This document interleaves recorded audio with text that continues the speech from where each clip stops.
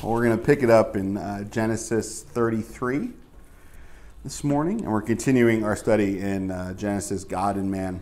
And the title of this morning's message is Esau Was Coming.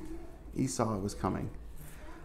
I know what you're feeling when me, Mom, Pop were coming. We had a countdown, and we were looking forward to it. But today we're going to see that Jacob wasn't looking forward to Esau coming. And as we've talked about throughout Genesis, God and Man, Adam and Eve, Cain and Abel, Noah, Abraham, Isaac, Jacob. And today we're going to get a little tiny picture of Esau as well. But Jacob obviously wasn't excited for Esau to be coming up the road to meet him.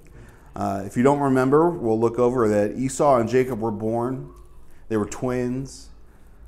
They were fighting in their mother's womb, back and forth, over and over. If you remember that when Jacob was born, he came out grabbing on his brother's heel, and that's where he gets his name from, heel catcher, deceiver. But Esau and Jacob, although they were twins, they were different. Esau was that outdoorsman, always out hunting. He was hairy. That's what his name means. But Jacob was more around the house. He was a chef. And both of them were men. Both of them were boys. There was not one that was better than the other. They were just different. However, Isaac favored Esau, and Rebekah favored Jacob, if we remember. So they had quite a rivalry as children. Remember, when they were a little bit older, Jacob sold a bowl of stew to his brother Esau for Esau's birthright. Esau had come in from the field. He was hungry. He's like, I'm so hungry. Where's that stew? And Jacob, being the little conniving guy, was like, well, give me that birthright. And Esau didn't quite care about it then. And then we remember when Isaac thinks he's going to die, and he doesn't even die for at least 20-something years after that, even more. He ends up blessing Jacob by mistake. They deceived him. Jacob's mom told him to make some stew, put some goat skin on his arms, go in there, wear some of Esau's stinky gym clothes, and trick his dad. And what happened then, Esau cared about his birthright. And Esau wanted to kill Jacob. So much so that his mom told him to leave and go to his uncle Laban's house. And I think she thought it would blow over. Esau's got a hot temper.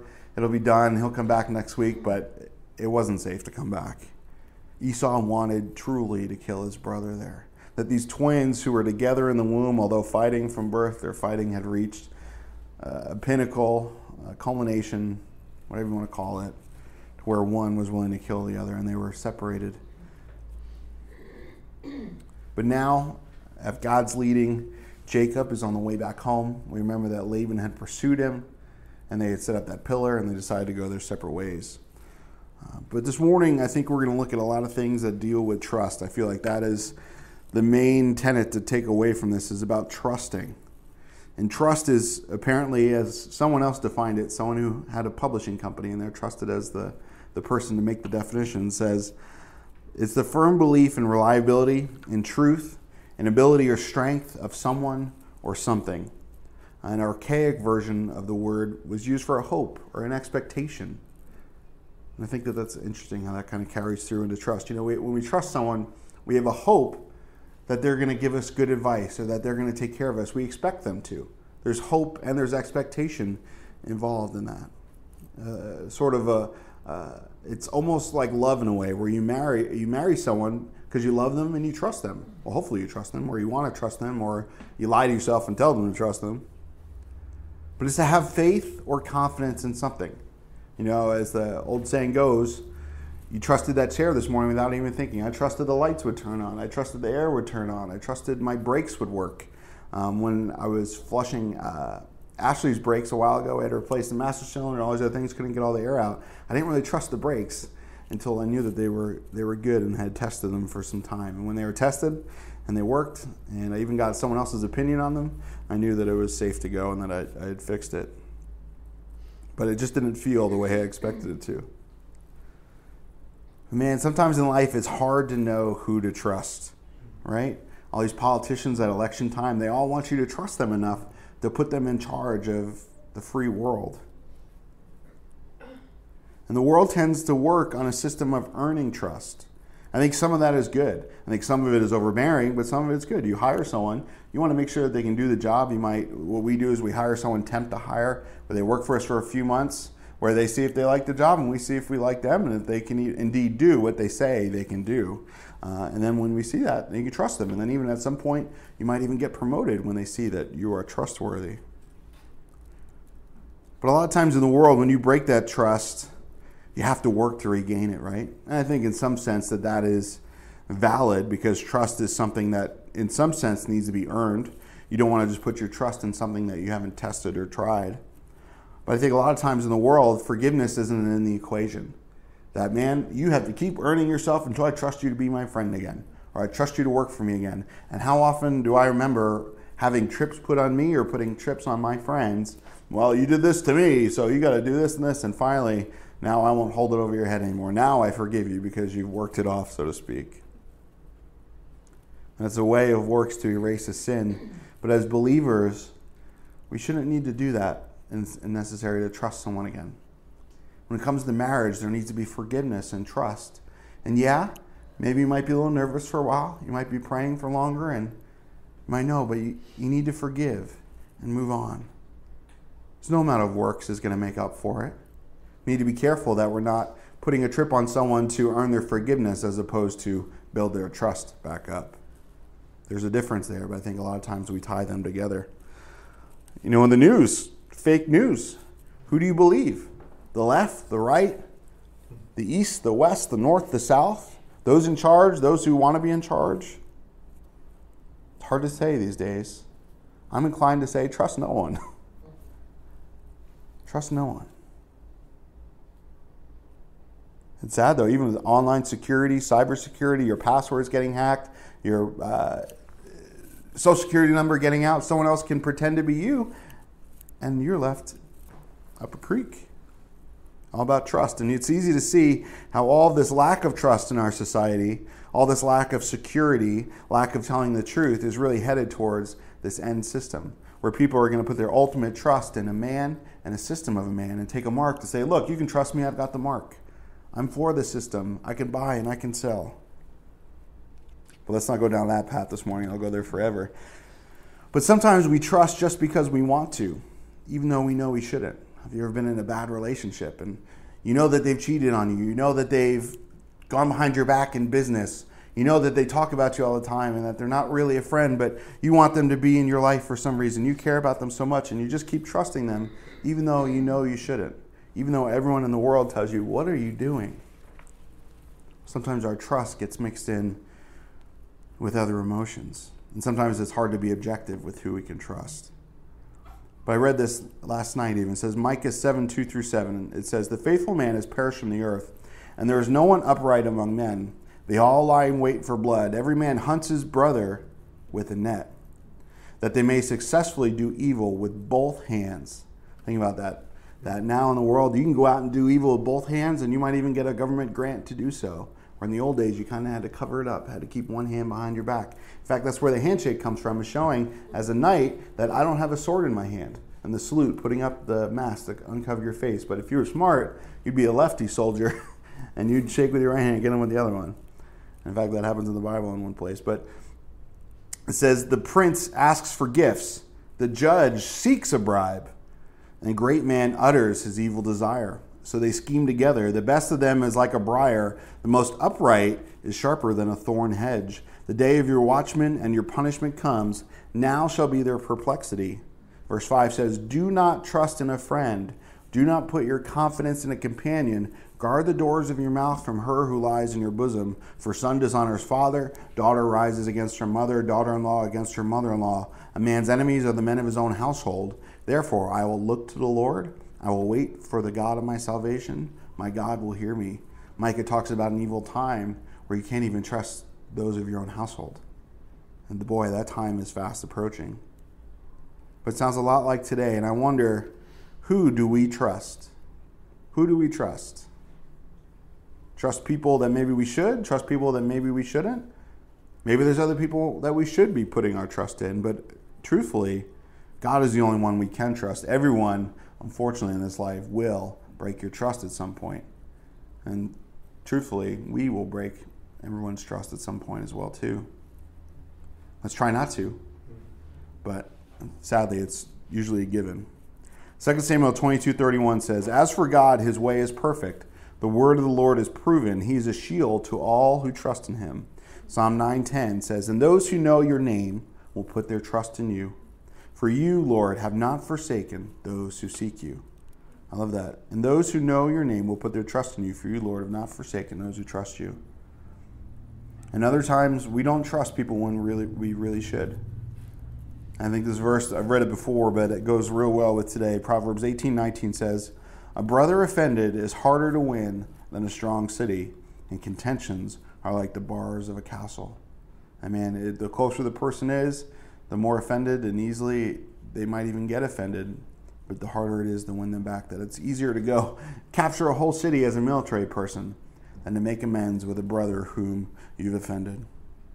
Trust is a hard thing, but we need to be willing to trust as believers. We need to trust in the Lord, and from there let that flow down. Because when our expectations are set in the right way, we can trust people and not put too much trust in them, not put too much faith in them, because we put the bulk of our trust in the Lord to take care of our needs. That way, when someone doesn't come through for us, well, we go, okay, well, I know I'm not relying on you for my help. I'm relying on God for my help, and we're not going to be as quick to break off the relationship.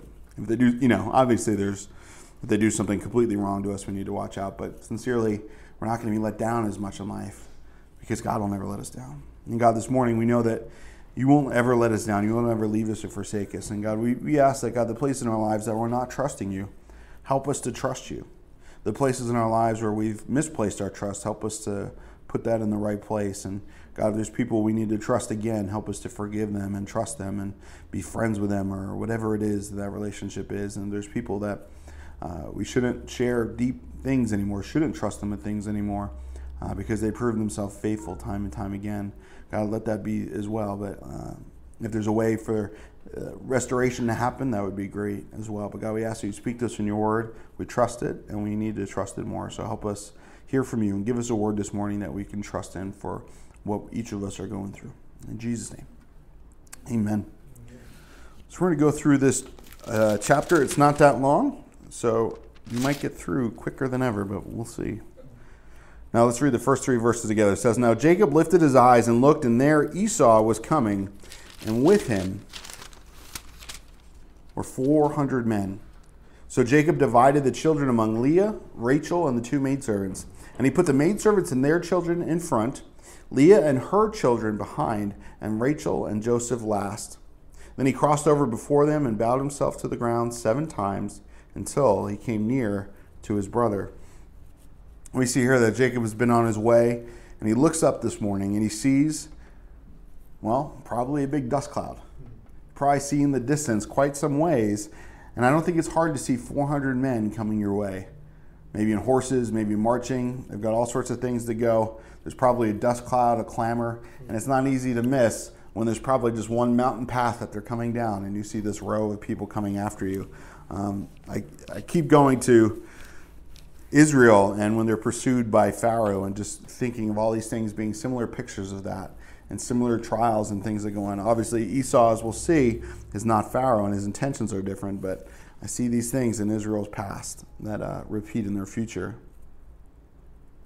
But can you imagine that? You're there with your family. You've come this long way. You've had all these buried feelings for your brother. All these suppressed memories that you probably wanted to forget about your childhood and about these things you did that were done to you, the strifes that you had in your home growing up, all these worries, and they all come rushing back to the surface. I'm sure he's kind of been on the back of his mind this whole time, maybe in the front of his mind, but now it's in front of him. Today is the day of reckoning for Jacob and Esau. Can you imagine that feeling? Do you feel the adrenaline that's pumping through his veins at this moment? Have you ever been in that situation where you've had to deal with something, or this is the meeting you're going to have with that person, and now you got to go in and deal with it. Now, your boss calls you in, or you've got to go deal with something else. Perhaps the panic. All right, maidservants, get your kids, go over there. Leah, take your kids. Take Rachel's other kids. Rachel, you get the baby. You go over here. Like, he's coming. We don't have much time. I don't know if you've ever been in that sort of panic mode before, perhaps with a storm coming, having to run down to the basement, or having to flee a hurricane or a tornado or something of that nature. But this is a tornado, a storm that Jacob can't avoid. It's one of perhaps the hardest kind, the worst kind, one of emotion and family. But God had told him to come back. I don't know if Jacob is remembering that at this moment. In this moment of panic, in this moment of confrontation, I don't see Jacob telling his family, remember, God called us here. Remember, this is what God has for us. I see him panicking.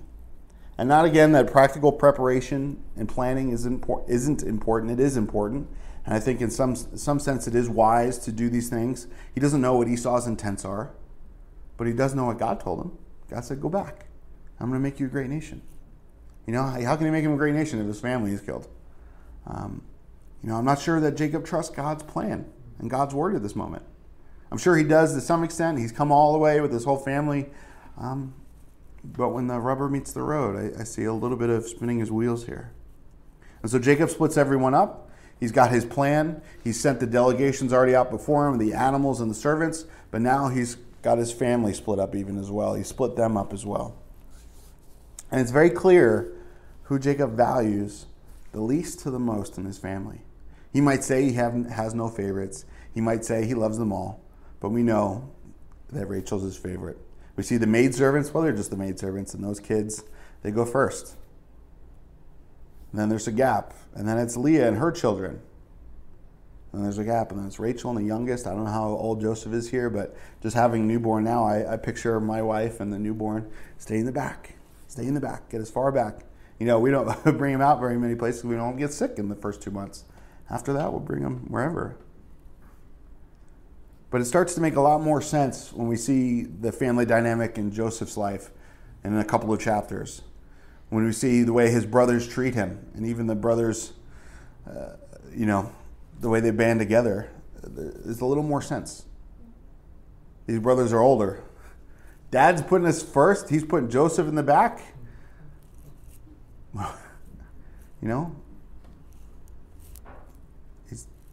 Is what it is. But it does say that he does go in front of them. That there is some change in Jacob here to where he's now willing to lead. He's willing to be the protector for them. Yeah, he split them up and it's clear what the order is. He's put some space between them. He's relying on his own tactics here. This is his last end of the fourth quarter play here. But instead of being the cowering and self-preserving Jacob, he's now governed by God and he's leading as Israel, but only to an extent. Hey, it's better than nothing. He's not hiding in the back behind all his kids and family, using them as human shields. That's great. That's good. But I don't think he went far enough. And it's easy for me to be the Monday morning quarterback or Sunday morning quarterback here in this case and critique him. I'm sure if my life was in the scripture and someone else had to teach on it, I would just want to be dead right now. Please, I don't want to ever hear a lesson ever taught from my life. It would be awful. It would be embarrassing. It would be shameful at times. And maybe there might be one little redeeming quality here and there. But he sends these bands of gifts. He split up his family behind him. And now when Esau gets there, he bows himself down 7 times. Can you picture this? These brothers grew up together who were fighting. One wanted to murder the other. The other one just wanted to steal his blessing. The one who has the blessing is now bowing down before Esau.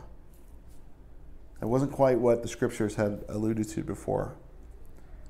He's trying to show, I believe, perfect submission to his brother. 7 times, the number 7 of completeness in the Bible. I think in some sense, maybe it's on his old ways. It's a little bit of flattery. It's a little bit of self-preservation there. A little bit of, I can't protect myself, please, I'm at your mercy.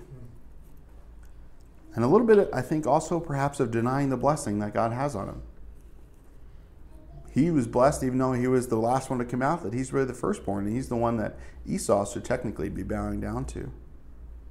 In fact, the commentary says, from David Guzik, it says, it's so common to suffer some problem because we try to accomplish what we think to be God's will or to protect our interest in merely human energy and wisdom. God never needs us to sin to help him fulfill his plan for our life. How many times do we bow down, we warm ourselves at the wrong fire, even though we know that God is our provision? No, you don't need to do it this way. Just trust God and let him take care of it. Despite what the situation looks like. Despite who's come back in your life with 400 war-aged men. Let's go on to verse 4. We're just going to read one verse because this verse definitely sticks out to me as sort of one of the most powerful verses in this chapter. It says, but Esau ran to meet him and embraced him and fell on his neck and kissed him, and they wept. It says, but Esau ran. Again, if we look back, I don't know if it was here, but at certain times in history, running was undignified. If you were a man of wealth, you didn't run. Now, wealthy people put on their running clothes and they run miles and they post how far they've run on Instagram or whatever. But it was undignified, unless it was in battle. So Esau's running toward him. I don't think he's got his sword out here. I think if he had his sword out, you might be able to say Esau's coming to get him. Maybe Jacob saw the sword in his hand. It was just a glint of the sun. I don't know. If you can imagine two groups of soldiers like in the movies, they come clashing together, running together. But Esau ran. And I think, from what I see here, that Esau was running here because he loved his brother. This was his twin brother. His little brother by 3 seconds. He missed him. He loved him. He wanted that reconciliation. He's got 400 men with him, which is a little bit of a confusing sort of, what do you say? Not sign. Body. It's not body language, but it's in some sense like confusing body language. Someone comes to you and they say, hey, I want to be friends with you, but they look all tough and mean and imposing. But it is what it was. He wanted that reconciliation. Again, it still doesn't quite explain those 400 men. And I have to wonder, maybe was Esau afraid of Jacob at this point? And how had he heard that Jacob was coming? Who ran and told him? It's interesting to think about. Maybe Esau still finds his strength in numbers. That being this tough outdoors guy, he's got to have all his tough guys around him, to be confident enough to do this. How often, you ask I remember as a kid going to McDonald's, my mom would want me to go place my order or something. I was like, no, please go with me. And a little kid kind of needs to have someone with them all the time. Sometimes we do too. Was it a rough neighborhood and Esau just didn't want to, leave his car unlocked at night? So he had his men with him. But maybe like David's band of men, this was just his crew and he didn't think about it. But it's 400 guys. It's a little interesting. We look at peace delegations, even in the modern world. There's armies, they bring the Secret Service. Some of you watch the videos of when a president or dignitary goes to another country, there's motorcycles and police cars and Secret Service, and then they have the big vans, which look like vans and they're tinted out, but you know that there's a machine gun inside there because they want to protect. They're there for peace, they're there to talk, but just in case, we've got a little army with us. And maybe that's where Esau is at this point. But when Esau gets there, he sees that Jacob doesn't have all that with him. Jacob's just been sending gifts ahead, and he's got his, who's that behind you over there? I see some people hiding in the bushes. And all this time, we've seen what God had been doing in Jacob's life, the transformation that's happened in him, the struggles he's had, the conflicts. But from here, I think it's evident also that God was at work in Esau's life. I think at the very least, whether Esau is a godly man or not at this point, he forgives his twin brother. It may not be obvious to Jacob. It may be a situation, even if I was in, I might be a little worried and wondered what's going on there. But we don't see Esau, as we continue on, do anything to harm him. He's got kind words.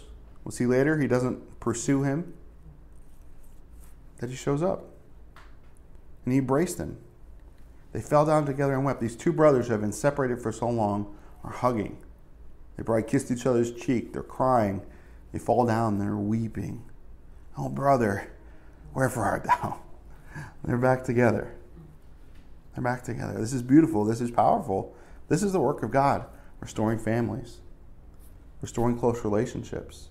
People that were separated are now back together. Thinking about marriages, and I remember being at different conferences, and God would speak to people, and you find out that after that their marriage would come back together. Even at Tony's funeral, there were people there who had been separated. I think they were his neighbors, and through Tony's passing, God did a work in their lives. But can you imagine all the heartbreak, the relief, the healing in that moment? For that one moment, they're not thinking about the 400 men. For that one moment, they're not thinking about the 30, 40 years between them. They're not thinking about all that happened in childhood. They're just like, oh, my brother, my twin brother. That's what it should be. That's what forgiveness is. That's truly what the work of the Lord is. And if it stops short of there, There's a little more to go. Let's go on. Verse 5 says, and Esau lifted his eyes and saw the women and children. So obviously they hadn't got too far away by the time Esau showed up, or maybe they saw them hugging and kissing and started to come out from their hiding place. And he says, who are these with you? So Jacob said, the children whom God has graciously given your servant. Then the maidservants came near, and their children, and they bowed down. And Leah also came near with her children, and they bowed down. And afterward Joseph and Rachel came near, and they bowed down. So picture this, they're all there, all coming together slowly, one by one, bowing down before Esau. And then Esau said, what do you mean by all this company which I met? Like, Jacob, why did you send me all this stuff? Like, why did you send all these people ahead? And Jacob said to him in verse 8, these are to find favor in the sight of my Lord. But Esau said, I have enough, my brother. Keep what you have for yourself. And Jacob said, no, please, if I have now found favor in your sight, then receive my present from my hand, inasmuch as I have seen your face as though I had seen the face of God, and you are pleased with me. Please take my blessing that is brought to you, because God has dealt graciously with me, and because I have enough. So he urged him, and he took it. We see how excited Esau is to see how God has blessed his brother. Who are these people? Who are they? Is that your son? Is that your wife? Is that your daughter? Can you imagine? Imagine it's always nice kind of meeting up with a friend after a long time and seeing what God's done. And who's this and who's that? But imagine brothers. Imagine brothers, that their families begin to be reconciled. But we see here that even with this, Jacob talks and behaves quite distantly with his brother. He calls him Lord. His family doesn't come up and give him a hug and shake his hand and say, this is your Uncle Esau. They bow down to him. I love my brother, and I've gone to his house plenty of times, and he's very influential in certain spheres in the world, but I never bow down to him. And he's like, what are you doing? And Jacob sort of acts like meeting a king, someone he's still afraid of. Here I am, Lord. Here's my family. Don't hurt us.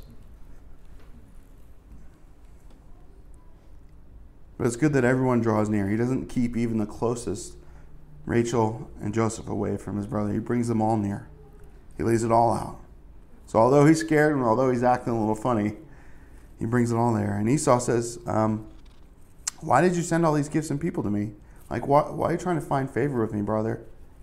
I believe Esau forgave his brother for all that happened, but I think also he's forgetting that at one time he wanted to murder his brother. Maybe he's trying to bring it up. Maybe he just totally forgets. I remember getting in fights with friends growing up, and we'd fight, and then a week or two later, we'd be like, what were we fighting about again? I'm like, I don't remember. Like, all right, so we good? Yeah, we good. And we go on, like brothers. And maybe that's what's happening here. But I believe also that true reconciliation and trust sometimes requires parties not only just to make amends, but also to ask for forgiveness of the things that they've done and not just forget them willfully or not. Sometimes there can be hidden division on the surface. But Jacob calls Esau Lord, and Esau calls Jacob brother. There's a clear difference in the way they are approaching this meeting together. Esau is coming to meet his brother. And I don't know, maybe he said that because his brother's been kissing his feet, bowing down to him. He's like, okay, brother, I don't know. I don't know what inflection was in his voice there. But there's definitely a difference there. Esau is just coming to meet his brother, and Jacob is just trying not to get killed. But he says, I have enough. Oh, look, I don't need you to give me these gifts. I don't need you to make up for what you've done. God's blessed me too. I know you've got the birthright, but I've got plenty of stuff. I got 400 guys with me. We can go take whatever we want. I don't need your gifts. God has blessed me. I just want my brother back.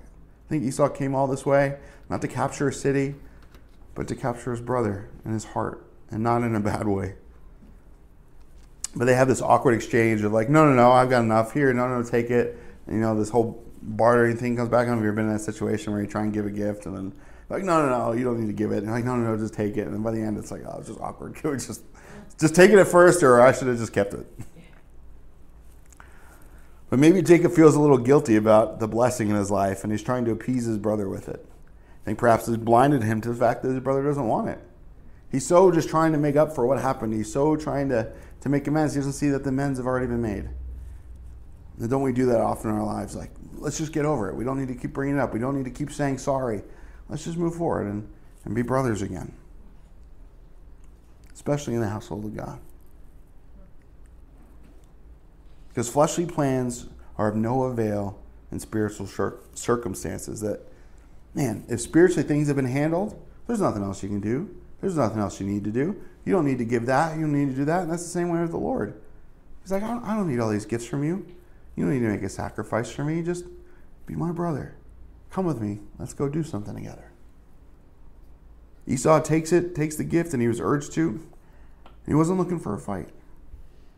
And Proverbs 11:25 says, the generous soul will be made rich, and he who waters will also be watered himself. That Jacob is doing a good thing. He should, in some sense, be trying to make things up with his brother. It's a good thing to want to bless others. It's a good thing to want to be found blessing others, because it's better to give than to receive. But in some sense, I still think Jacob is trying to buy peace with his brother. And again, I still think Esau has already found it. The transaction has already been completed. They've already had their reconciliation with God, both of them in some way.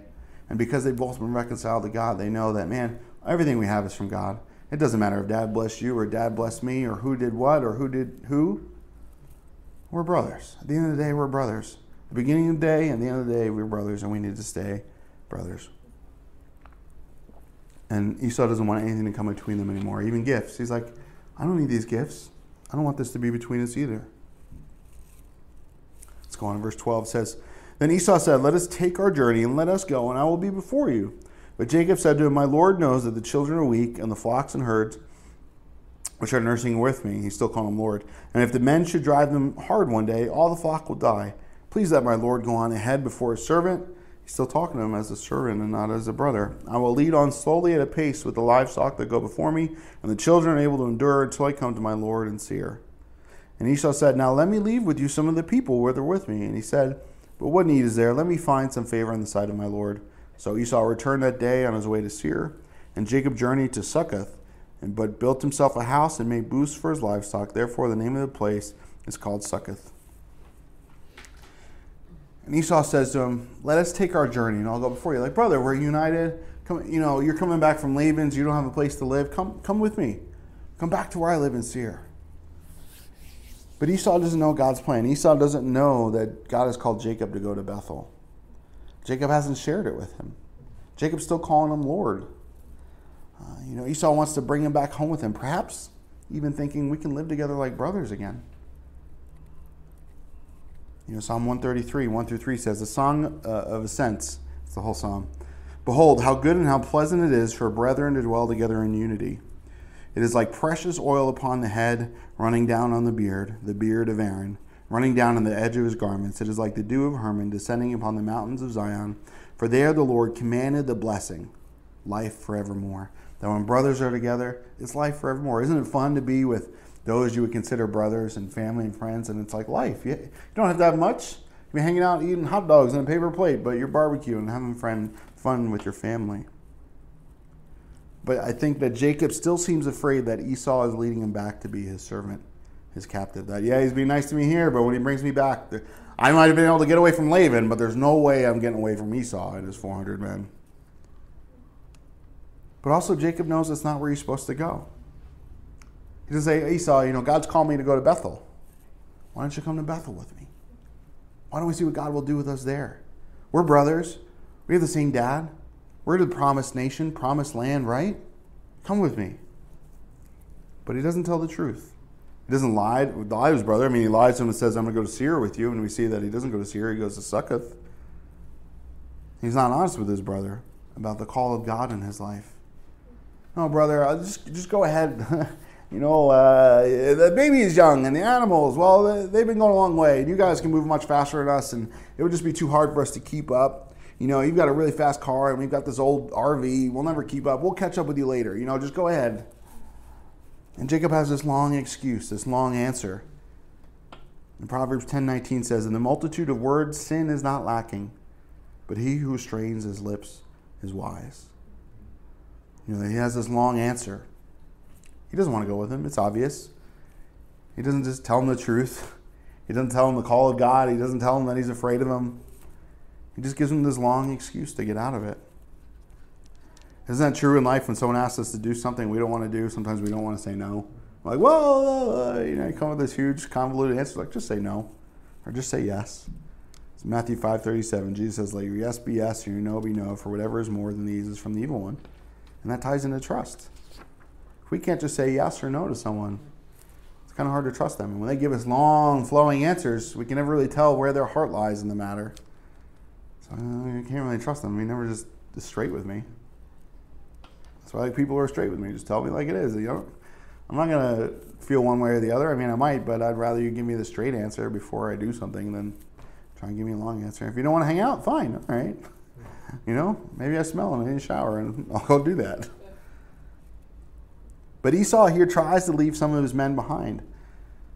And again, this can be misconstrued. On one hand, it's like probably just a gesture of, hey, you know, you on all this way, you don't have too many guys with you, you've got all these animals and servants. Let me send my guys. Let me protect you as you come through this mountain, as you follow me down here. Let me give you some blessing. You know, you give me all these other animals. Let me at least pay you back with some men to help you. I think Jacob also seeing it through the eyes of fear and distrust. He goes, no, I don't want your guys. What are you sending a police force with me? Or are they really just my captors in disguise? I think also in the new nature of their reconciliation not happening the way he expected, Jacob had in his mind, I'm sure he had the whole thing planned out, what was going to happen, and they were going to get away, and it's not going the way he plans, and I don't think he knows how to respond. And so he falls back in his old nature. And I think rightfully so, maybe he finds it a little threatening. Maybe Esau doesn't have the couth or the wherewithal to say, okay, I get it, you know, we just made up, you know, it's all right, my guys don't need to stay with you. I can see how you could take that. Maybe he's not the best at reading his brother, but I think in some sense Esau's just innocently like, just being with his brother again, what you would do for anyone else. Let me send some guys with you. So where do they go? Well, Esau goes back to Seir, and that's south and east of the Dead Sea. And Jacob goes west towards the Jordan, not too far from where they are right now, and he sets up Succoth. But I tried to print out a map. I don't know if you can see it, but this is, you know, this is like the whole of modern-day Israel. I don't have a scale, but it's far. So they're here, and Esau wants to go back down here to Edom, to Seir, but Jacob goes over here. He's supposed to be up over here in Bethel. So Esau heads back this way, and Jacob just says, oh yeah, I'll follow you, I'll catch up with you later, and he goes over here. He sneaks away. And again, I think that this is a missed opportunity here. The reconciliation, not on Esau's part, but on Jacob's part, stops a little short. Yeah, there's closure in some sense, but just because there's closure in this issue doesn't mean that it has to be over. But unfortunately for these guys, it's over. They don't go on together. Yeah, he wasn't supposed to go to Seir, but man, again, couldn't there have been such an opportunity of the Lord to use these brothers together? I don't know. I'm not sure. But certainly, you know, if they started acting like brothers again, maybe they would have gone together. I would hope that I could go together with my brother in things, that if something like this had happened to my brother and I, and we can come together, I'd say, brother, come with me. You know, if one day my brother, you know, wants to come and be a part of something that we're doing, I would love for him to be here. I would love for all my friends and family to move here if God would so lead them to do so. But if he doesn't, he doesn't. But that doesn't mean that I'm not going to want them to come with me. I think it would be disingenuous for me to say, you know, friends joke sometimes about me coming back to New York, and it'd be disingenuous for me to say, oh, well, you know, we got this stuff going on and that. No, well, we know God has called us here. But I think it's also disingenuous for me to stop short of that and to not invite them. You know, I even encouraged a friend the other day. I'm like, hey, you should pray about coming out here. And he was like, what? I'm like, at the end of your life, are you going to regret not just stepping out? You don't have, you know, you're serving and doing other things, but you don't have anything else tying you down. I mean, it's what we see in the New Testament, right? When one goes out, others go with them. I'm not saying that everyone has to come or should come, or it's even God's will that they come, but for me as a brother or as a son or as a friend to not say, hey, come with me, I think shows that maybe I don't want them with me. But I want them all with me. And I think, unfortunately, Jacob didn't want Esau with him as much as Esau wanted to be back with Jacob. Verse 18 says, then Jacob came safely to the city of Shechem, which is in the land of Canaan, which he came from, Padam Aram, and he pitched his tent before the city. And he brought the parcel of land where he had pitched his tent from the children of Hamor, Shechem's father, for 100 pieces of money. Then he erected an altar there and called it El Elohe Israel. It says that Jacob came safely to Shechem. I think the author is trying to reinforce that despite everything that happened, Jacob made it back safely. Despite Laban chasing him, despite going through the mountains with all his family, despite crossing all these rivers, despite his brother coming out who used to be murderous, he's safely there. Not that it was an easy journey, but he's safely there. And I think maybe Jacob was a little worried as he went from Penuel to Succoth. Is Esau going to turn around in a day and realize I'm not following him and come after me like Laban did? No, Esau didn't do that. Esau didn't show up. He didn't show up the next day, or the next day, or the next day. Or if we look at Scripture, perhaps ever. This could be the last time that they talked. Thankfully, they made amends. They forgave each other. But man, again, I'm just so heartbroken in a sense as I read this of like what more could have happened with these brothers, with these two, if they just stayed together. But God had brought him safely back. He was on the way to where God had promised to him years before. He had all the wealth and all the things to begin this nation. And in this new land, he buys some land from the locals. It reminds me of Abraham buying the burial plot for Sarah.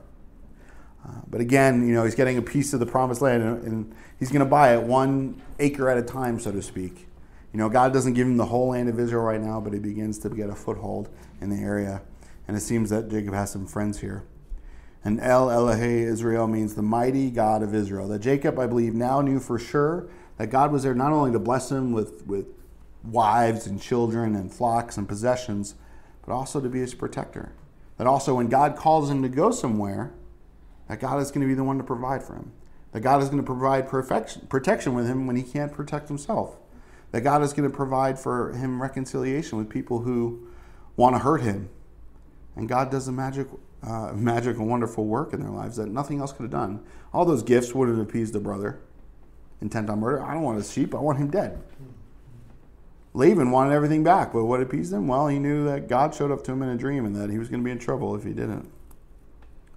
And Jacob had been brought through a lot to get to this point. I think about all the hard things that happen in life and all the things that don't go as expected. And you look in the Scripture and you go, well, that seems to be God's MO. How often do you see things going good to get people to where God wants them to be? Yeah, things go well at certain times in Joseph's life and in other people's lives. But a lot of times things go really wrong in order for God to get them to where they need to go. And as we close here, second closing, because there's a third one. David Guzik says, and he pitched his tent before the city, and he says, it is good Jacob came to the promised land, and he settled there, but it came short of full obedience, because it seems God directed him to return to Bethel, Genesis 31:13. He says, then he erected an altar there and called it El Elohe Israel. The altar was good, but complete obedience was better. God wants obedience first, then sacrifice. Jacob and his family will suffer in this wasted disobedience period of time. I mean, if he had just gone a little bit further, if he had just been a little more honest with his brother, a little more trusting in God, he wouldn't have suffered some more. I think sometimes that in our life, like God calls us out to do something, and we go for it, and we go near it, and we follow it, but we stop short, and we wonder why that extra blessing isn't there as well, because we've stopped short, and we need to go the whole way. We can't make up for that gap in the relationship with God by sending out a few camels, a few animals, a few servants. Like Jacob's trying to make up that gap with his lord Esau, his older brother, who he still looks up to. And the same way with God. When God wants that reconciliation with us, we can't make up that gap. There's no work to make up for. It's not Jesus and something. It's not Jesus and my works, Jesus and how much I've done for him. It's just Jesus. And when we have that, then we can get to the promised land with him, Bethel, the house of God. But for Jacob and Esau, this was the beginning, and sadly, apparently, also the end of their reconciliation, like I said, because we don't hear anything else about Esau. A couple chapters later, in 36, we see there's the genealogy of him, but this is it. We see his people, the Edomites, later on. But again, I still find it very tragic that these twin brothers were separated for their life. Even though they lived in the same tent growing up, they were separated by fighting and by trying to win each other over and by the favoritism of their parents. They were separated by the physical separation for how many decades apart? And even after they're reconciled, they go their separate ways. Again, I don't know they had to. I think maybe Esau could have done something different. I don't know. I'm not God, but knowing the love for family and the ideals that God has for us, man, I would just love for a family to be back together completely. I would love it if my family and everyone I knew was following the Lord completely, and some are, some aren't.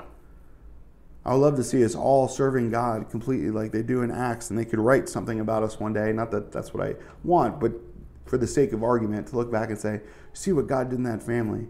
See how they all used to care about their possessions, their careers, their paths in lives. And God said to them, no, go do this. And begins to call them out and together and follow each other and be a family of God together. I truly want to be a family that, choose this day whether you serve God or not. As for me and my household, we will serve God, whether no one follows or not. I don't want people to follow me. I want people to follow God. And if my family is following God and they're in Milwaukee or China or New York, that's fine. But if they're not following God and they should be somewhere else, I want them there. I would love for them to be with me in a selfish matter. But if God has something better for them, that's what I want. That's why I try and encourage all my friends and family to seek God and what He has for them, because at the end of the day, I don't want them with me if God wants them somewhere else. I want them in the best place of blessing, the Bethel for them.